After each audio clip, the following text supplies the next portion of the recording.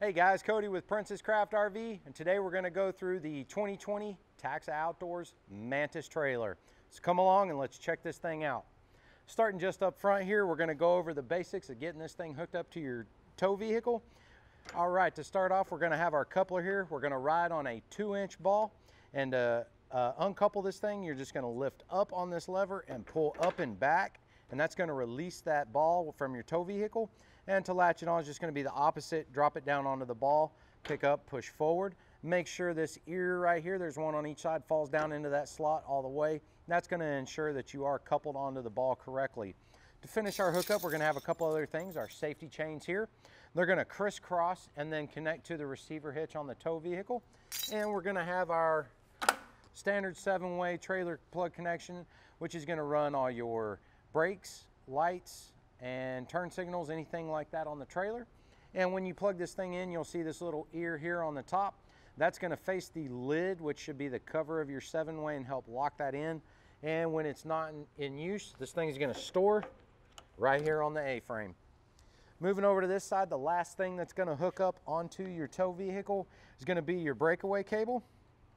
This cable hooks into this little box and then hooks onto your tow vehicle. And if for some reason you were to get unhooked, this is going to yank out of this box and engage the brakes on the trailer. It is a safety device. Cool replacement for this cable, because these are generally too long and drag the ground, is a zip cord. It makes a real quick and easy hookup for you, and it's an excellent add-on. Also right here, while we're looking at that, we've got some trailer information, VIN, weights, all that good stuff, tire information here on the trailer.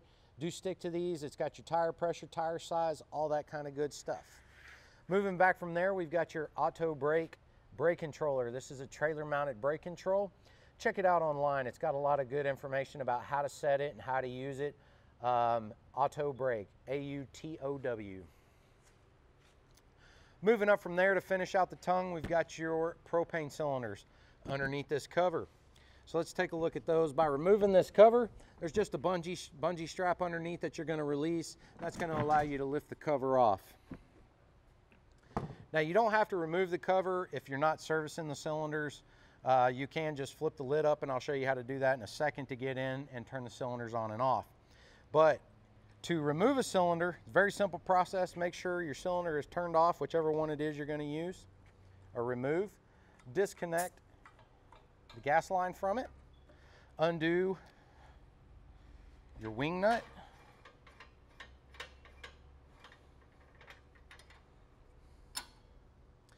Go ahead and remove your regulator and just let it lay out of the way so you can get your crossbar out.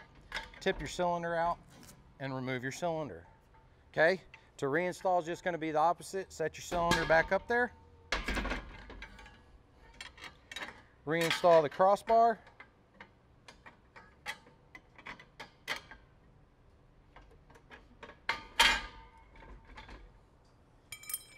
Set your regulator back on there and put your wing nut back on.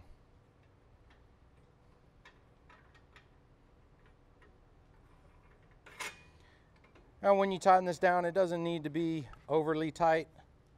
Just snug it up. Okay? Hook your gas line back to whichever cylinder you disconnected. It may be both, may just be one. And that's how you remove your cylinders. Now, to choose your cylinder, this is called an auto changeover regulator, which means if you have both of these cylinders turned on and your selector valve to a primary cylinder, when that cylinder goes low, it's going to automatically start pulling out of the other cylinder, but it will be at a reduced BTU rating. So the recommendation is to leave one cylinder off, keep one cylinder on. This is going to be your supply lever, which is going to choose whichever cylinder is your supply cylinder. So right now we're pointing to this one. If we wanted to use this one, it would be facing this way. And when this one goes empty, all we're going to do is turn this little lever, turn the other one on, and we'll be good to go.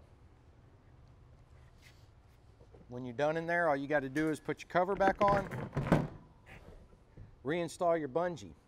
If you need to service your cylinders just from the top, if you want to just turn them on and off, undo your little lock nuts here, flip this little lid up, and you have access to your cylinder valves. When you get ready to travel, do make sure that you have these snug. These lids have been known to pop open and they disappear somewhere along the road. That finishes up the tongue. So over here on the off door side of the trailer, we've got a few things going on, but to start, we've got our stabilizers. There's 4 of these on the trailer, front and rear, 2 in the front, 2 in the back. Now these are just stabilizer jacks. They crank down right here with a what we call a spline drive crank, and you're just going to run that down to the ground and snug it up. Tongue jack is used for front to rear leveling, and then you would put something under the tires to do side to side leveling. Just remember, your stabilizers are not to lift the trailer, they are only for stabilization. Moving back from there is going to be access to our cassette toilet. To get into this, we're just going to pull these 2 little levers out right here, and we're going to rotate these knobs. You can do 90 degrees, 180 degrees, and if it's locked, unlock it with the key. Inside, we're going to find access to our cassette toilet. Pretty cool little thing. Just got to fill it up with water. To fill it up, we're just going to remove this cap. And right in here is you're going to put your water hose. You don't want to put it on full blast because these do slowly fill.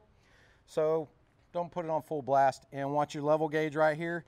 This sight tube is going to fill up, and that'll tell you when you're full and when you need to add water.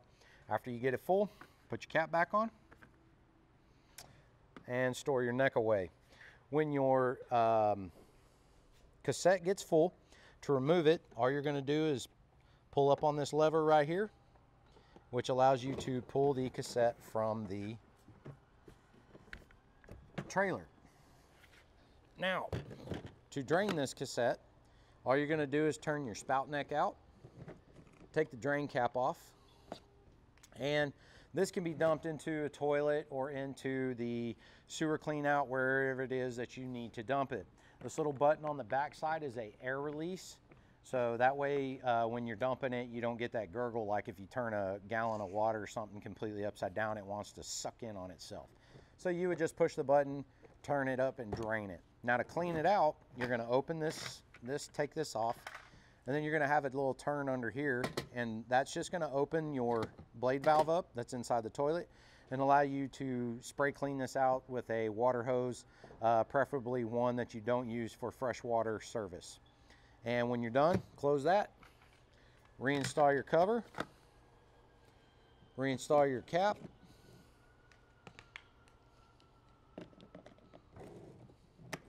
and another cool thing is this does have a little handle here, so if it's full, you don't have to carry it all the way to campground facilities or something like that. You can kind of dolly it, if you will. And to put it away, before I put it away, inside here, right here, you'll find a fuse. This fuse runs the pump for the toilet, and if for some reason the pump's not working, start there, check that fuse. All you're going to do is slide this cassette right back in, all the way in until that lever locks in place and you can't pull it out. And that's how you handle the cassette. Moving over from there, we've got your plumbing vent. This is for your sink vent, keeps your drain from gurgling when the water's going down it. Right down from there, we've got your Truma exhaust. Your Truma is a gas-operated water heater and furnace. Anytime you're using the water heater or the furnace, your exhaust gases are going to come out of here. So this does get hot. Cautious and don't burn yourself. Underneath the trailer, we're going to find your gray water drain. This is going to be how we drain your sink and shower water. All you're going to do is pull this valve out right here on the side, and that's going to drain out. It is recommended that this is connected to a drain hose and run either to the park dump or into a collection tote of some sort. Moving back up the wall behind this black cover is going to be our outside shower. Real quick and easy hookup. This is a quick disconnect here. All you're going to do is push this collar back here. It's kind of like hooking up an air hose if you've ever done that. Push that collar back, push that in until it locks in. Now a good key point on this is make sure that you hook this up before you turn the water on, because once you turn the water on, that pressure comes to that valve on the back side in there.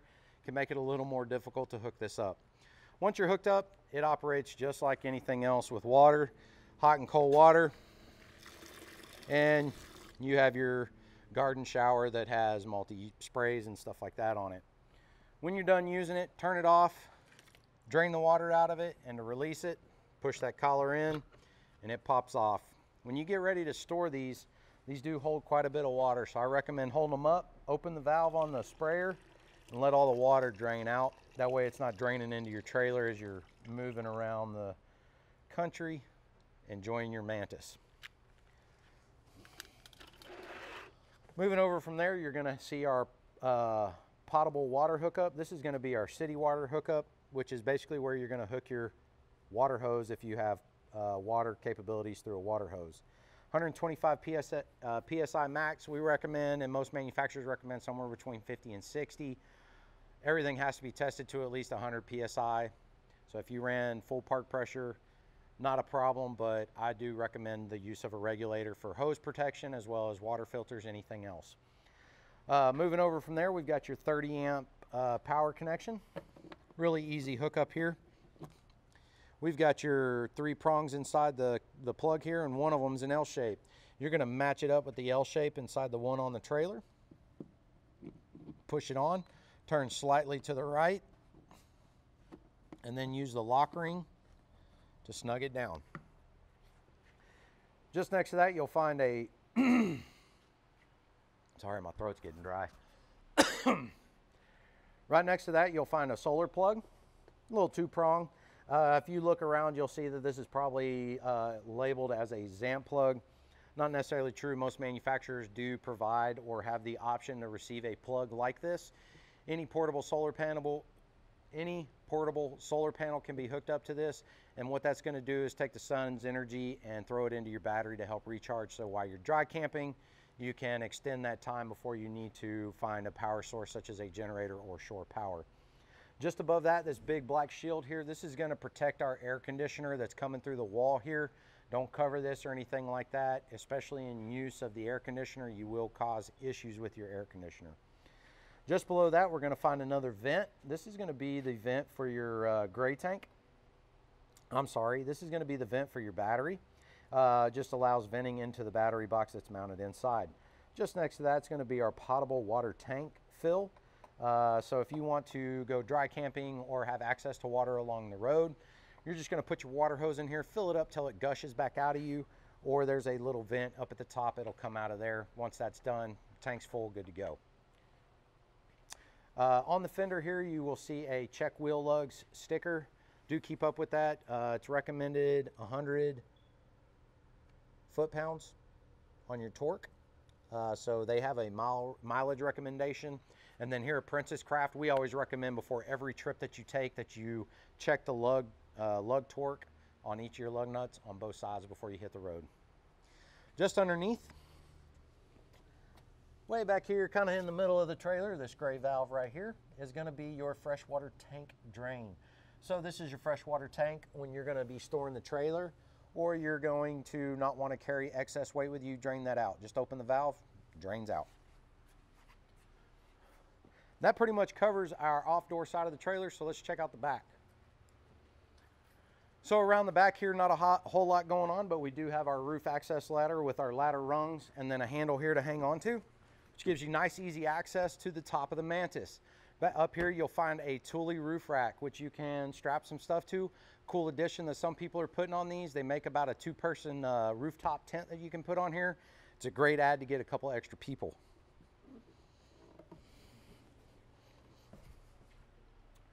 Getting into your rear door, very simple, just a latch. This is going to operate just like the entry door with a paddle lock and a deadbolt. All you're going to do is pull out, and this is going to open up. Now this does have struts on it, so do watch yourself when you open it. They are pretty heavy duty. You don't want to not be paying attention and have it hit you. So just pay attention to what you're doing. And spare tire. Crank handle is going to go right through this hole right here, and it's going to crank down just like a spare tire on your vehicle would crank down. And you're going to use the crank that comes for the stabilizers. Just next to that, we're going to mount up your license plate and your license plate light. That pretty much takes care of the rear. One last cool thing I did forget on the rear, this corner right here, it's a bottle opener for your pop top bottles. So kind of cool there. All right, moving on to the door side of the Mantis. Everything's kind of on the other side, so this side's pretty blank. We do have another sticker here to remind to check your wheel lugs. And we have a 12-volt accessory port here that you can pull your refrigerator from the inside to the outside, plug it in, keep it cold, things like that going on. Your entry step, very easy to store and put into use. Just pick up on it and push it in. That's going to be stored for transport. To use it, pick it up, pull it out, and that's it for the step. And last but not least is going to be our door holdback. You can see the two pieces here. To use that, all you're going to do is open the door and push it in, and that's going to hold your door open. And to release it, just pull the door and shut it. A couple other things on this side. We've got your ARB awning. It's a pretty typical bag awning. Check it out online if you have any questions, if you do have anything else, or you can give us a call. And we have a pinch point warning sticker here. This is to keep your fingers out of the way of this giant hinge mechanism that they use on your Mantis roof. And that pretty much covers the outside of our Mantis. Let's check out the inside. All right, guys, here we are inside your 2020 Mantis, and let's go over some of the operations on the inside of this thing. Just inside the door, you're going to find most of your light switches. And that, you know, TAXA's kind of made up their own little system for lights. We've got the light outside the house, which is going to be our patio light, which is going to be the first one. This one's going to kind of be like our light under the house, if you will. So this is going to be this red light that's right here at the entry door, as well as your step light. This one's going to kind of symbolize like the light under the roof. So this is going to be your ceiling light. And this last one is your light for your couch area up here, your bedding area. Other two things we've got up here, we've got a USB port. Pretty much everybody knows what that's for these days. And we've got our 12-volt accessory port that you can plug in a USB charger or any other type of 12-volt accessory item. And just below that, you'll see all of our fuses. Okay, why can't I get that out? There we go. So this is just a standard glass fuse. It just pulls out of this little housing. You can find these pretty much anywhere for purchase. If you do end up blowing one, just get the same fuse and they just install that way. So moving up here to the front, we've got your couch slash bunk area. Pretty multi-purpose area, pretty cool the way they do this. If you want to make it into bunks, you're just going to pick the back up, and then there's a strap on each side that's going to clip into a carabiner, and that's going to keep it in your bunk position. You can see here that there's a storage net that can rotate down. It can go up this way and clip up here and be used as a storage for whoever's staying up top, or maybe even to keep a small child from rolling out. And it just stores underneath here by some Velcro. And that's that. And then if you want some extra storage space, the bottom one tips up and you've got another strap and carabiner that clips to the front wall, and that's going to hold this in place. Now your bunk has a 185-pound limit, so do not exceed the 185 pounds. Sorry for most of us adult men, we're probably over that. But you get you a nice storage area here that you can put quite a bit of stuff, a little cubby on each side.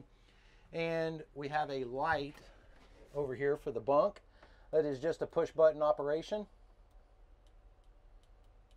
That apparently doesn't work. That's awesome. Okay, we'll have to cut that out. And if you just want to put this back into a couch, just let the bottom back down and you've got your couch. All right, moving over here, we've got your bathroom, if you will. All you're going to do is take this lid, tip it up, and lock that in place kind of there so it doesn't fall on you. It doesn't really lock in place, but you can lean it against that. Inside this little pouch here, you're going to find your shower curtain. And to attach your shower curtain, you're going to clip it into the 4 carabiners hanging from the roof, and then there's 4 snaps along the shower area here so we can keep all the water inside. Other than that, to use your shower, it's just like hot and cold. Mix it up however you want it. Just remember, you are limited on the amount of hot water that you get through these units because of the limited size and space that we have. So you have a flow control right here on the shower head. All you're going to do is rotate this knob, and that's going to either reduce the flow or you can shut it off almost completely and kind of do a quick soap up and then rinse off. To use the toilet, very simple operation. Blue button here is going to add water to the bowl. Once you get some water in the bowl, do your business. When you're done, pull the lever, everything's going to flush down. If you need to use more water, go for it. Get it all flushed down and then close it. That pretty much takes care of your bathroom. When you get ready to need the extra space or just want to cover everything up, just put your lid back down and that takes care of that. Moving over to our, what is this called? Sink. Stove? Galley area? Galley. All right, moving over to our galley area, we've got our Dometic 2-burner cooktop with a sink all integrated into one. Cool space-saving unit. Couple things with the faucet. The head has to be down and the lever both have to be down for travel position in order for the lid to close. This is a glass top lid. Also make sure your burners are cooled off before you put them down for any kind of travel. To use your water on this lever right here is going to work in two ways. It's going to work in and out this way and back and forth this way. This is going to be your water flow this way, and temperature is going to be back and forth this way. If you open it up, you'll see the blue arrow and the red arrow. To use your 2-burner cooktop, all you're going to do is choose whichever one you want or both. Turn the knob to the light, push it in, and then push your little striker here until you get the flame to come on. Once it's burning, give it about another 5 to 10 seconds of holding the button down and then release, and then the flame will sustain on its own. When you're done cooking, turn it off. Let it cool once again before you put your glass cooktop down, so that way we don't end up with any shattering or anything due to overheating or anything like that. Behind the galley, we've got some storage bins for, whatever you can think of putting back there. We also have some owner's manuals, a little bit of chemical for the toilet, and in this bag is going to be some stakes and some rope for your ARB awning. Just next to that, we've got your GFCI outlet. So this outlet is testable and resettable. This is also going to control other 110 outlets that you may have access to in the trailer. When the red light's on, that means this thing's not working, and neither will anything else. So make sure the red light is off on this one. Just above that, we've got another 12-volt accessory port that you can plug just about anything into. And just above that, you'll see our voltage DC meter, 13.6 volts. Somewhere between 13.4 and 13.7 is going to be completely normal while we're plugged into shore power. When you unplug from shore power, that is going to drop off to nominal battery voltage, which is probably going to be somewhere around 12.5 to 12.7. That is completely normal. Last but not least, up here on top of the galley, we've got our air conditioner. Now this thing does come with a remote control, LG. Pretty self-explanatory: power, temp, fan, timer, and mode. Now if you look at the control panel on board, you'll see if we turn our power on, we've got a mode button over here, and we've got a few different modes. We've got cool, which is just basic cooling. We've got fan only. We've got dry, which is going to be like a dehumidifier. And then we've got energy saver. That's just going to use less power. It's still going to cool, but use less power. Above that, we've got our temperature settings, timer, fan speed. So your fan speeds, F1 through F3. F3 is going to be your fastest. F1 is going to be your slowest. Other than that, you can adjust your louvers a little bit here on the face of it to help kind of angle your airflow. Just below everything on the galley, we've got a few more things over here. Your storage bins are all held in with bungee cords. And they just pull out, and they are baskets, and you can store whatever you would need to store in there. And they just hold back in with the bungee cord. Right here we've got a control panel again with a few more switches. Starting from the left, we've got a water pump, so you can kind of see that's like a water drop there. So this is going to be water pump. Next to that, we've got your it's like a pot, so this is going to be for your light at the top for the galley. And then just next to that one, we've got another light underneath the roof, so this is going to be the light for your dinette area. You can see the light operating there. Below that, we've got some fuses that correspond to their items. And we have a room temperature sensor, which corresponds to the Truma system. Now the Truma's got a lot of information on it, probably more than I could cover on how to use it in this video. So I would recommend looking up the Truma operations and reading your owner's manual online if you have access to it. Now this does say Truma iNet ready. This is a wireless option to allow you to control through your cell phone. It is not available in the US yet, but I do believe it will be coming. To finish out our galley side, we have a few things along the bottom here. Behind this one is going to be your battery compartment. There's a single battery in there right now. There is room for two, so if you did decide you needed to add another battery, you can, or you can upgrade to an AGM or a lithium type battery to extend your camping stays without the needed access to 110 power. Next to that, we've got our WFCO power converter and power distribution panel. In here, we're going to have all our 110 breakers, and we've got our 12-volt fuses. These are just like automotive car fuses, and these are just like 110 house breakers. All operates the same. This compartment here is going to be access to the Truma system for servicing, and this one here is going to be for access to any plumbing underneath the shower that may need to be serviced. That pretty much covers our galley side. Let's finish up over here on the door side. Just a couple other things on this side to talk about. We've also got some more storage bins over here that operate just like the ones under the galley. And this compartment right here is for 12-volt wiring access, so not a whole lot in there, not a storage compartment. Your unit does come with a screen door for the entry door. This just Velcros up. You'll see that there's some corresponding Velcro strips along the entry door. That just Velcros in and gives you a screen door so you can really open this thing up and get some fresh air in. We provide to the trailer a 10-foot fresh water hose, a water pressure regulator, and a 30 to 15 amp power adapter that allows you to plug into a standard 15 amp home outlet to kind of get the trailer ready to go. Moving over, the last thing that we kind of have in the kitchen area, if you will, is going to be your Dometic cooler. 12-volt operation. Very easy to use. You can store however you'd like in there. And on the side over here is going to be our power controls. We've got power set and then a plus and minus. Power on, power off, just push and hold the button. If you'd like to change your temperature, push the set button and then choose your temperature and let it be. There are other settings in there that you can read about on your owner's manual. And if you'd like to remove this thing, it is just strapped in here on the handles. Like I said, you can take it outside and plug it in for 12-volt power outside. Kind of a lot of different options with these. They're really versatile and pretty cool units. So let's finish up back here in the back. This is going to be your kind of your main bed area as well as your dinette. So there's a whole lot going on here. It's kind of like a puzzle, if you will. So let's check it out. Underneath your two main benches here, if you tip these up, you're going to find two panels. You're going to find a smaller panel and a larger panel. These are going to be the filler panels for making your bed. Each one has, they have channels cut, grooves cut, things like that in them.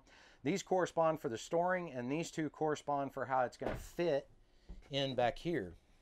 So you'll see there's two corresponding notches cut onto the framework back here, and that's going to be how that one sits in.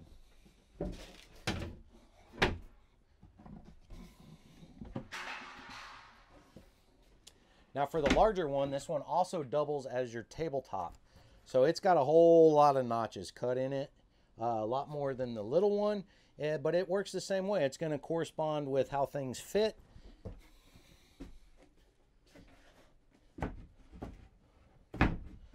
And it just drops in like there, locks in nice and tight, and then you just position your cushions to fill in and make your bedding area. So to store everything, it's just the reverse. Take them off. Remember, your notches have to match up on here. And you'll see the two here and one here need to match here. Two here and one there. Just like that. Now to use your tabletop, there's one more storage area back here in the back on the off door side of the trailer. This larger compartment pulls out and here is going to be your table bar or your table support. Just pull it off. And to put that in place, this big plastic screwed on end is going to go to the floor, and all you're going to do is turn it until it's snug. No need to over tighten it. Once it's there in place, take your tabletop, slide it down on all the way down, and that's it. You'll see that it locks in place for coming off, but you can freely turn this to kind of have it however you would like for comfort. Oh, it's hot in here. All right, when you are done and you're ready to store all this, this little lever right here is going to allow you to release the tabletop from the post. So just push that in, lift up on the tabletop. To get the post off the floor, there's a little button right here. It's really easy if you just... Restart it to get this post off the floor. You moved real fast, sorry. Sorry. The gimbal wasn't fast enough. Sorry. You ready? Ready. So to get this post off the floor, there's a little black button right here. It's really easy. If you just put your foot on top of it, it allows you to unlock this post and unscrew it from the floor. When you get your post undone, grab your big storage bin lid out of the back, snap the post back onto it, and it goes right here, and underneath you can store all kinds of goodies in there because it's a pretty big compartment. And our tabletop is going to go back on this side.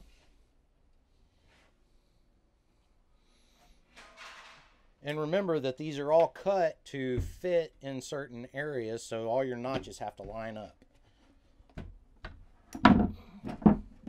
Just like that.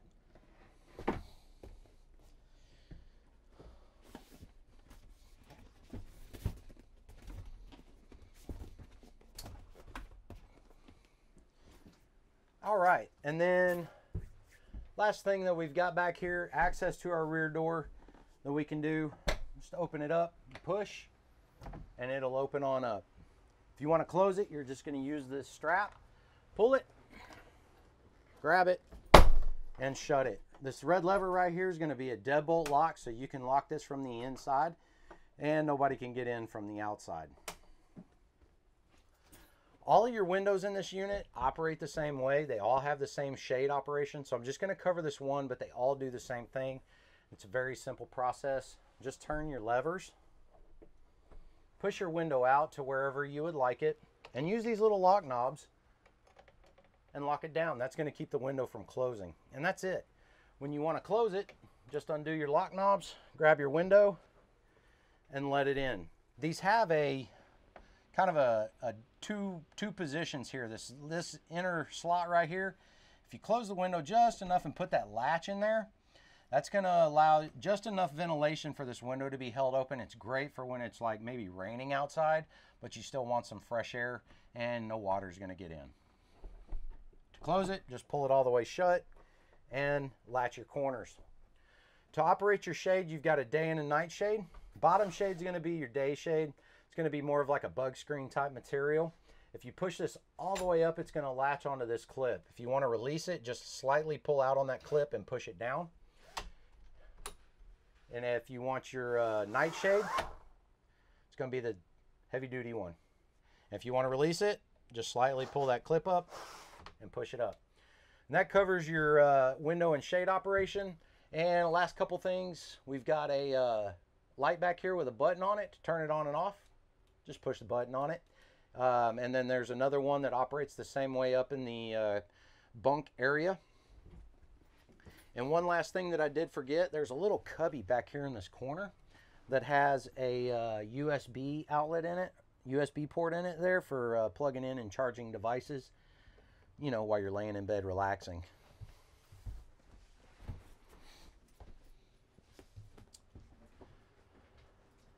So I think the last couple things that we need to cover on your Mantis are going to be your expandable roof and, of course, your smoke detector. Need to have a smoke detector. Make sure you check it periodically for proper operation and replace your 9-volt battery, you know, at least once a year in it, and make sure it continues to operate correctly. On your windows on here, there's either going to be a screen or it's going to be the solid panel. This works a lot like a tent. You unzip it, you roll it down, and it bungees in place with these little bungee and hooks right here. If you're going to put it away, you just undo these, unroll it, and zip it up.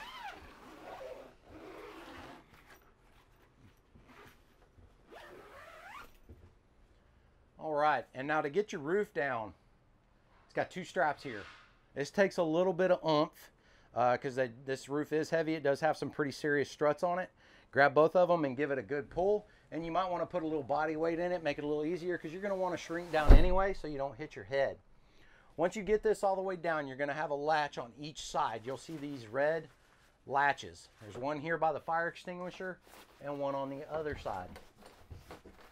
Make sure your canvas is back out of the way. Pull that latch up and get it to hook into that D loop there. Once you're hooked, push the latch down and then push in on this and all the way to the wall until it's latched in place. Do that on both sides before you travel. If you want to pop it up, it's just the opposite. Push that little lever there, pull out and get the hook to release from the D, and give it a push.